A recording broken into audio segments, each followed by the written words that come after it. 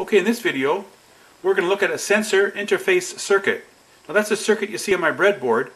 Now when you build your own sensor, the output of the sensor is usually pretty low, and you need to amplify it up high enough to feed into a microcontroller or some logic circuits. So that's what this circuit does. Now for demonstration purposes, I have some piezo material on a cantilever, and I have a lead weight on the end. So if I give it a flex, she'll vibrate. You can see my circuitry is picking up the vibrations, the small voltages generated by the piezo. And that's amplified into a logic level output, and that's what's feeding the LED. Now it's very sensitive. If I tap on the desk, picks that up. If I stomp on the floor, picks that up. So it's picking up a very minute voltage from the piezo and generating a logic level signal, so we can feed that directly into a microcontroller or some logic circuitry. So if you have a sensor that you're building, this is a good interface. It's a very simple interface. It even has a sensitivity control. That's what the pot is for, so I can adjust the sensitivity. So it's a circuit that you could actually build very easily to interface your circuit to your microcontroller. Okay, I have my scope hooked up to the output of my sensor interface circuit, and I'll flex the piezo cantilever, and we'll see the output. I'll give it a flex. There it is there. So you can see we're getting rail-to-rail output. We'll flex it again. So it's taking the minute signal from the piezo and giving a rail-to-rail logic level output. Okay, I've connected a half-wave dipole antenna up to my sensor interface. You can see the antenna there, and it's tuned to the cellular phone band. And I have a germanium diode at the feed point, so that's going to feed down a voltage down to the circuitry, so we'll get about 300 millivolts. So I'll get my cell phone out, I'll make a call, and see if she can pick up the transmission. So there's the call being initiated. Not available in your area at this time. That's end of transmission signal. I'll call it again.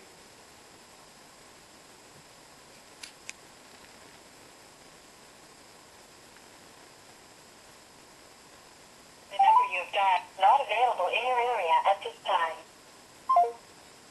End of transmission. So the little circuitry is sensitive enough to pick up cell phone transmissions. Okay, here's the schematic diagram of my sensor interface circuit. And the heart of the circuit is an op-amp, a CA3140. Now that's a CMOS op-amp, but any general purpose op-amp will work in this circuit. Now the op-amp is configured in comparator mode. As you can tell, there's no feedback resistors. So as a comparator, if the voltage on pin 3, non-inverting input, is higher than the voltage on pin 2, the output pin 6 will go high, it will go to VCC. Now if the voltage on pin 2 is higher than the voltage on pin 3, the output on pin 6 will go low, it will go to ground. Now the difference between pins 2 and pins 3 voltage can be very small, can be millivolts, but that will be amplified by the open loop gain of the op-amp, and I'll drive the output either high to VCC or low to ground. Now we have a voltage divider, a 22 ohm voltage divider splitting VCC into half. So we got half VCC fed into pins 2 and into pins 3. Now one of them will be a little bit higher, depending which one, which will drive the output either high or low. So that's where we use our offset null pot, and we adjust the null pot until the output goes low when there's no input. So now it's set up to receive some input. Now when we get some input, it could be very small, it could be a few millivolts. That'll be fed into pin 3. Now pin 3 will be a little bit higher than pin 2, and it'll drive the output pin 6 high, and we'll turn on the LED. Now the input signal coming into pin 3, we don't want to get that into pin 2 because that will just cancel itself out.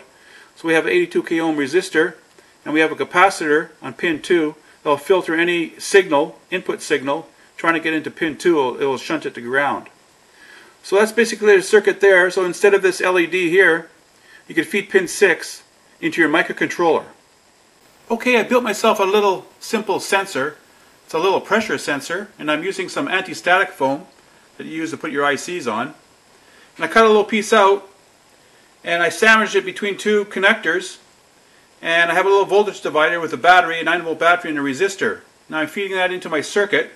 So now if I apply pressure to the foam, you can see the LED come on.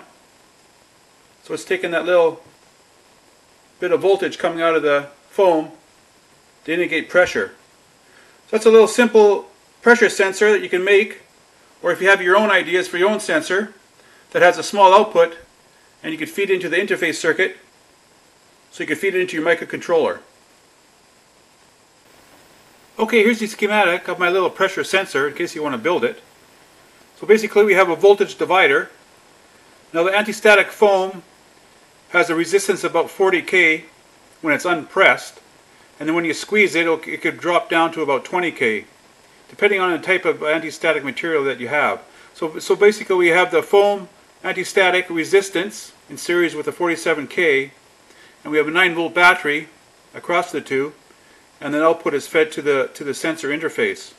So when we squeeze the anti-static, the resistance will change, and we'll get a pulse fed into the sensor interface, and that will trigger the LED on the sensor interface circuit. Okay, now you know how this circuit works, so you can keep this in your circuit toolbox in case you need a circuit like this when you're building your own sensor.